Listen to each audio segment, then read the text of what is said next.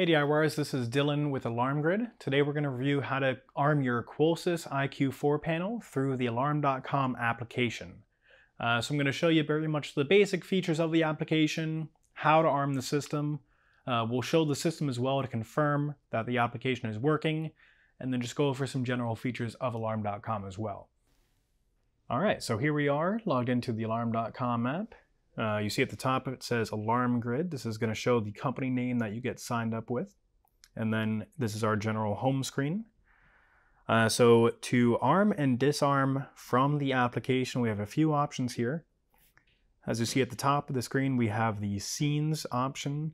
This is if you set up smart scenes to trigger and arm your system at certain days or times. Or you can also have automation devices triggered as well. So if I say do arm away, I want my attached Z-Wave locks to lock, I want my lights to dim, and I want my temperature to be turned up on my thermostat. And then you can go in and set up more custom rules for these, but these are just the general ones that show up by default. And then we do have the security system screen here as well. This is just the main arm and disarm option. As you see, our system is currently disarmed. We have the option for arm stay. That's going to be used if there are going to be people in the home, but you want the system to stay armed. What will happen is that your doors and windows will be armed, glass break will be armed, life safety devices, those are always active. But what this will ignore is the motion sensors. So this way you're not walking around the home and tripping a motion sensor while you're still there and then causing the alarm to sound. The arm away option is if there's going to be no one in the home and we just want everything armed. So everything I mentioned, including the motion sensors. So that way if anyone comes in, they're going to trigger a motion if they don't trigger anything else first, and then that'll set off the alarm. We do have the option to bypass sensors here.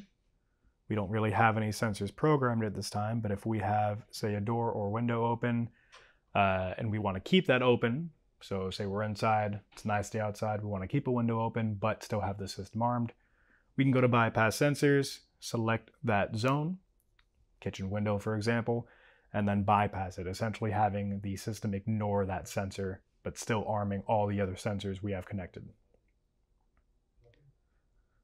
Smart arming, this is if we want to set up a kind of an automated arming and disarming for the system. So we can set it for certain times, we can set certain parameters that this must meet before the arming can be done. And that way we don't really have to worry about, okay, did I forget to arm the system or not? It's just going to do it automatically, even though we can also set up arming reminder notifications as well. So let's go ahead and set the system to arm stay. So simple enough, you just press the arm stay option. And then we have a couple more options here. Silent arming is there's going to be no exit delay beeping at the panel itself. No entry delay means that when the system is armed, any doors that are set up for an entry delay, this is what gives you time to come through the door, walk to the panel, and disarm before the alarm sounds. We can disable that. So if the door opens, even if we have it set to a delay, it's still going to trigger the alarm right away. And then force bypass, this is an automated bypass feature.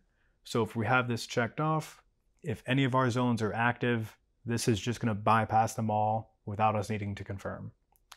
So we'll just keep it as normal for now. So we're going to do the arm stay command, send it,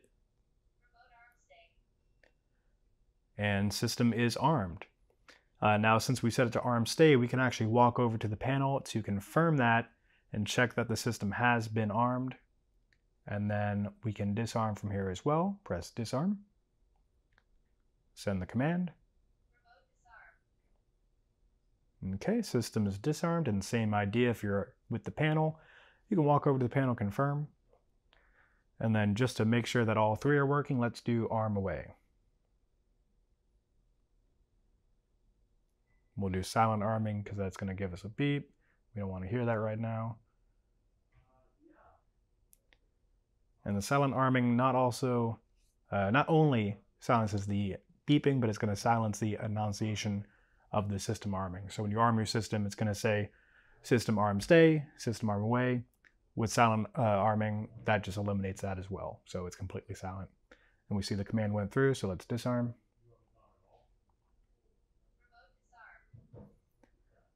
All right, and the disarm went through as well. Okay, so we're at the system and we're just going to do that arming once again just to confirm it's doing it at the panel as well. So I have my alarm.com application open here. Let's do arm stay. Send. Remote arm stay. See, that's armed on the system. Let's disarm. Send. Remote disarm. Perfect. And let's do arm away. And then we get a nice countdown beep there. We can also disarm, and then I'll show you the silent arming option as well. So send with silent arming. Same thing, we get the countdown, we don't have to listen to the beeping. And then we'll disarm, we don't really have to wait for that. Remote disarm. Perfect. All right, so that is the alarm.com application. We saw the arming feature. We made sure that was working at the panel. Went over some general info about the setup as well. So if this is something you're interested in or had any questions on, feel free to call us at 888-818-7728. You can also send us an email. Our email address is support@alarmgrid.com. And if you check out our website, you can view the plans on there, but we also have a live chat as well. So feel free to hop on and ask any questions through there. The website, of course, is www.alarmgrid.com. My name is Dylan from Alarm Grid, and hope you guys have a great day.